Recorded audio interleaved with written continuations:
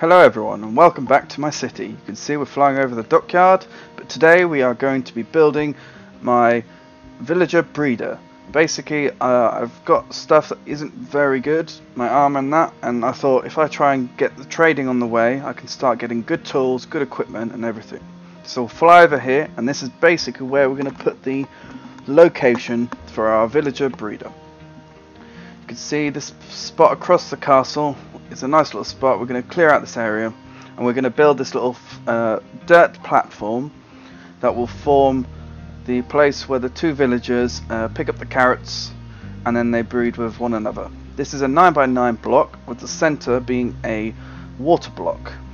This will then be hoed out and you'll place all your carrots in it, and this is where the two villagers will be entrapped.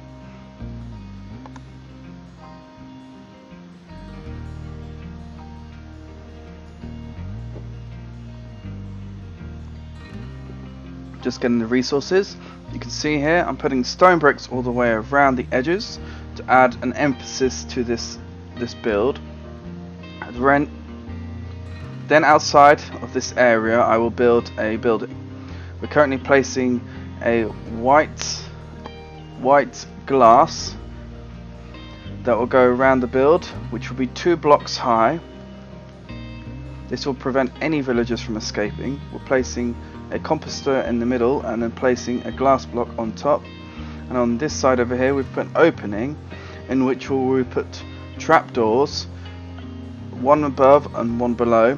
This means that the villagers will think there's a block there and they'll try and escape through that block, but due to the fact it's only 1 block high, only the baby villagers will escape. So flying over here, you can see I've basically had the villagers in here. I've been using carrots and I've been putting beds in here so I can get them to breed, so I can get a multiple amount, and then 2 of them will be transported into this villager breeder.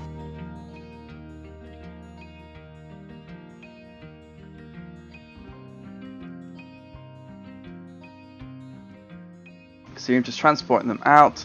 Got to force them out with the little gate. I've made a hole in the wall and I've basically used a dirt block to direct them outside. Just clearing up all the stuff so you can see all the gubbins is going away so that it goes back to the landscape.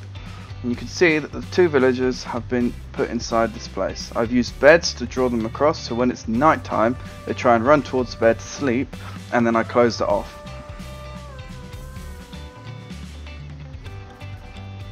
I've now started to hoe the ground, place all the carrots, and if you haven't got enough carrots you can then just do a bit of it, slowly wait for them to get all of them and then add more later. Then around the edges what I'm going to do is put 3 stone blocks outside from the kind of the base of this breeder, and then that's outside the 3 blocks I will basically place this structure. See, this is basically the glazed area here where the baby will jump into. The water will direct it down this tunnel, and right at the end, once it grows into an adult, the head will appear into the next part of the water, and the adult will then escape out of it and into a separate part. These adults can then be later distributed into a villager trading hall, in which I will try and work on in the future. Just so everyone knows, I used logical Geek Boy, his tutorial, to get this villager breeder, and it works efficiently. I'll add the link below so you guys can all build it using it block by block, but this is basically a video where I wanted to show a building that could be built around it, and you will see that coming up.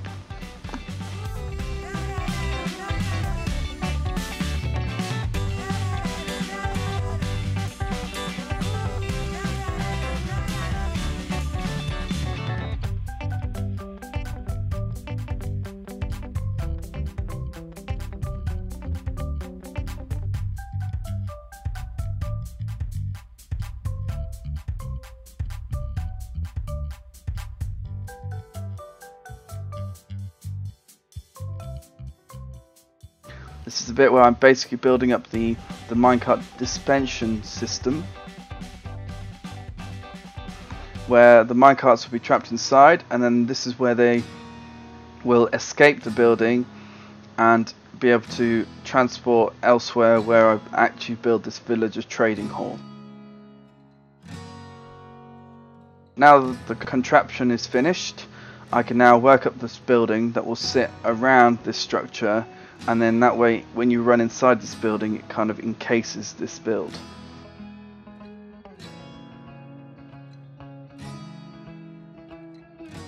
So I built the stone blocks 3 blocks out, and that's where I started to use these polished stone blocks externally, and then that acts as a structure. I've tried to work out a grid that will go around the building that's centralized to the center block of this villager breeding.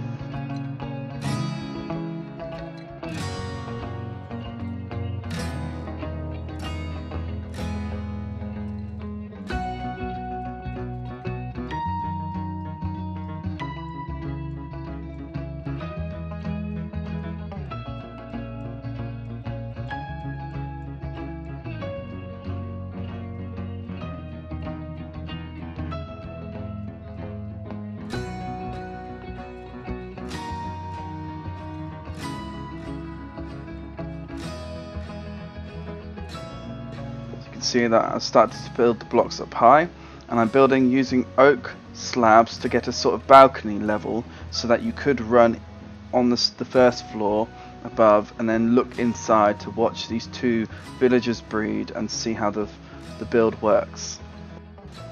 It's just stairs going up. You can see I'm just trying to work out how I'd get up using these stairs. I'm trying to work out the frame, so using these structural columns, and then working out this dark oak beams that will connect these columns. Just made a slight error there, so I'm now fixing it up because it wasn't central to that centered block.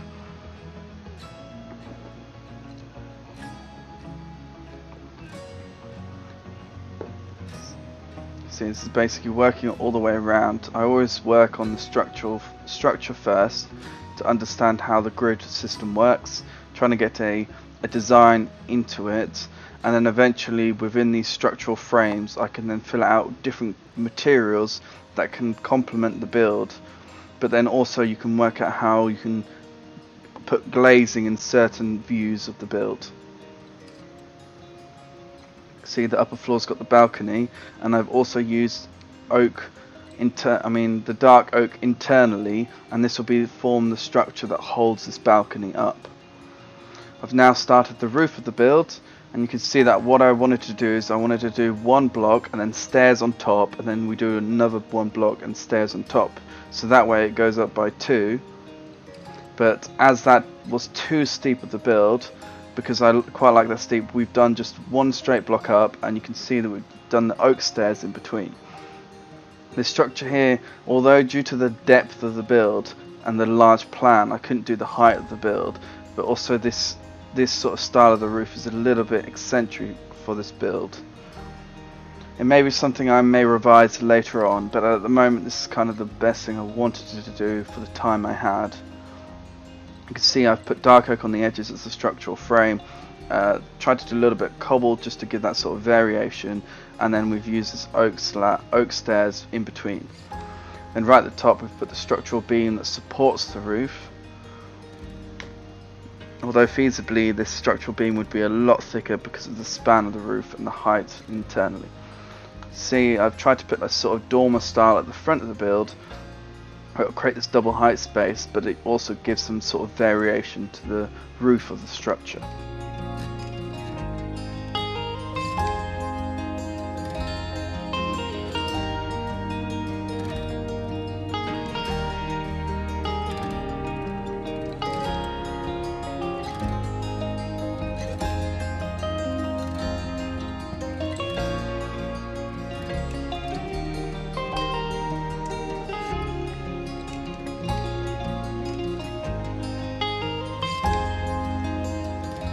You can see panning around, I've basically used these stone, the plinths at the bottom, and I've put a dark oak button on the base because it gives that slight extra detail on it.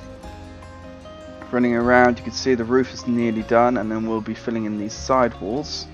And then you can see the villager breeder sits externally, where I may possibly do sort of a side extension detail that looks like an extra building, because I don't want to make this huge colossal building over this small aspect next to it. You can can see I put the little buttons at the top, which is the stone buttons, onto all these kind of dark oak extruding components. And now I've started to go around to fill in these components. This is using, in the corners I've used diorite, polished diorite, and then on this between them I've filled it in with white wool. This detail kind of makes it look like the old style of this wattle and daub, and it makes it kind of have a little bit of variation rather than just having one solid material as in diorite or just wool. You can see that's basically, it's nearly all finished. I just wanted to get this double height space in between, trying to increase the height of the windows, trying to give some sort of variation underneath this area here. Then I'm filling it in with white glass panels, and this kind of gives a sort of a privacy to what's going on inside, but it also makes it a little bit more whiter. I potentially will add a little bit more detail or do some sort of recessed components, because I'm not entirely sure about the flat face finish. But you see running around here there's a slight hole in the roof, but this will be finished. I just ran out of oak. Panning around, you can see how I've done the panels and the different components. Below you've got the 4 high, above you've got the 3 blocks high, but how they kind of work in sort of comparison of the materials. Just finished off the roof there. Panning around here, it's all near enough done, and that's basically the build. Hope you guys enjoyed the build. If you had any comments, feel free to write them below, but if you did enjoy the video, please give me a like. Hope you guys have a nice day. See you everyone.